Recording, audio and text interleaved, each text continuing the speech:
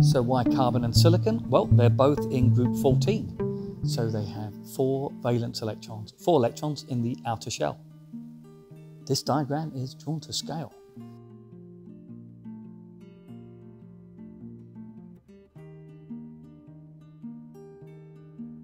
And you can see that silicon is bigger than carbon because silicon has 1 more electron shell.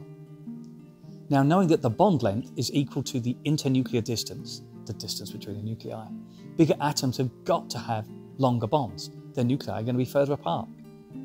So the electrons in longer bonds are further from the attraction of the nuclei. That covalently bonded electrons are not so attracted to the nuclei in silicon, they're further away from it. So longer bond, less attraction means a weaker bond.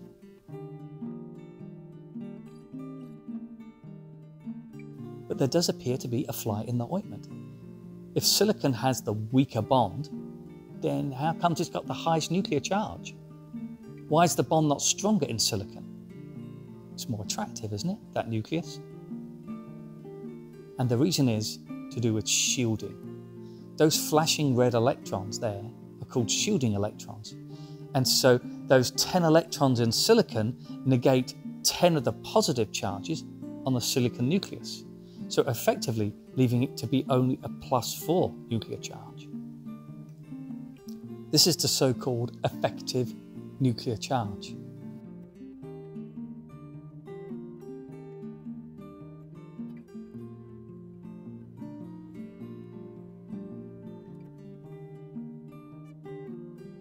Effective nuclear charge is the number of protons minus the number of shielding electrons. And shielding electrons are the non-valence electrons, the ones that are getting in the way of the valence electrons.